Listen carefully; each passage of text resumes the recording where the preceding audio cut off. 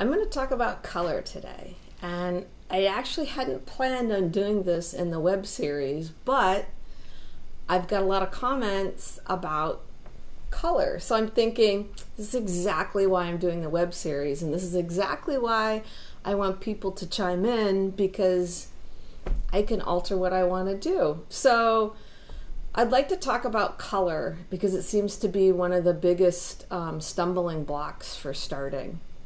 And I have a college degree in art, so I've been doing color all my life, and I had an architecture business and interior design, so I really am a colorist, but by no means am I qualified to teach a color theory class. But I'd like to work on color and how it relates to the La Paz, and I think we can do that. So I don't have a color wheel in the house, so I put together a fabric color wheel. Isn't that perfect?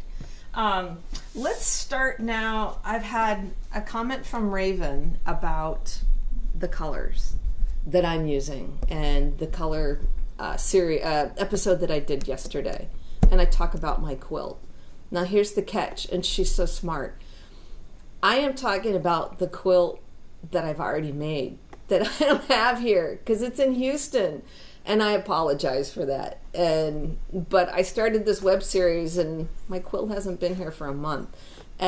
So let me explain a little bit more about color and that. So she looked at my color inspiration, and she said, I'm looking at your quilt, which is the stuff in the background, and I see blue, but I don't see that in your card. That's exactly right.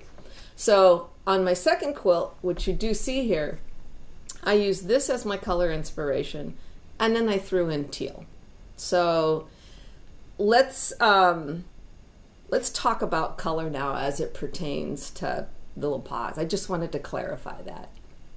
All right, just to reiterate, there's different ways to pick a color combination. Some people are just doing random and going right through their stash. And that's awesome because you don't have to buy a lot of fabric. And I think with that particular setup, you need to make sure you repeat the colors. If you happen to have this one red fabric and you only use it once and all of your randomness, that red rosette or piece of fabric is going to stand out. So to help tie in colors, you actually need to repeat them in different spots on the quilt. So maybe that's top, bottom, and middle. So if you repeat those, the eye will dance around your quilt. So that's one of the keys for using the random color set. Now, I talked about some of my color inspiration. Here's a few. This is just a card. I don't even know where I got it. It's in my file. Here's another combination I happen to like. And then I want to talk about this guy because this really is the combination that I used. All right, here is my fabric stash that I'm using, or that I did use for the first La Paz, and now I'm using it for the second one, and I've just added another color. But let's not talk about the second one, let's talk about the first one. So Raven mentioned she sees a lot of light, sort of muted colors in my color inspiration card, and she wants to know how I got to the quilt that I made because it's a lot brighter. So when I use this as a color inspiration, I pick all different kinds of value of that color, and I'm going to talk about value next, but just bear with me. So here is my, I call it leaf green, lime green. Here are all my colors. I don't even know if there is one that exactly matches that. You can tell it's pretty light.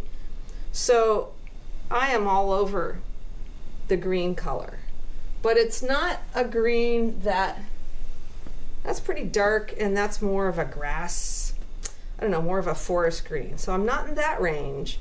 I really am in the lime green range. So that's that color. Here is my peachy kind of orange. Again, I don't know if there's exactly that color in this combination. Maybe that background might be. So when you use a color inspiration, it doesn't mean that you just use the colors there. You need a wide range of value and saturation. And I'll talk about that later too. And then here's my pink. Actually, that kind of, yeah, that's probably more pink. This one a lot of times they overlap. You know, I've got orange in my pink, so it could go to either pile. But for the most part, I categorize by the color that I think I see in it. So this is predominantly pink. That goes in my pink. But you can see that is clearly not the card color. But that might be. So here's my pink range. And then here's my, and I call that lavender. Here's my lavender range. You can see I've gone pretty dark. I mean, it's definitely purple. And that one shouldn't be there because that's part of my other color. But it's, you know, here's some lighter ones. It's got some green. So you can see I'm not just using these colors. All right, now I want to talk about value. So very few people are doing black and white quilts, so we're going to talk about value within color. I don't arrange my fabric in values because I'll just look at it, and because I like them more just in patterns. All right, these are like my pink purples. This is a light value, which is more in the pastel range. And some of these don't fall exactly into a category. You know, it's not all set up in segments. This is probably more medium. I don't know, that might. And these are sort of my darks. I don't have a lot of darks. And so light, medium, and dark. And it isn't always obvious because there's white in here, there's pink in here. So what I do is I take a picture with my camera and I take all the color out so it's a black and white. And you'll see very clearly, if you don't understand about value, where the fabric falls in that spectrum. Now there's also something that you have to deal with too, is saturation. And I think when Raven was asking me about the color card not really matching with my quilt, is I have taken a lot of liberty here and used a lot of saturated color. So value can also be the same as saturation. These are muted or lights. These are medium. And here are my darks. Now, technically, saturation and value are different. Saturation is the intensity of the color. And for instance, this is a very saturated pink. Now, and it's not really a dark, but it's very saturated. So that's the difference. And so what you want to remember is the contrast. So this purple here is a dark, and I have it up next to a medium.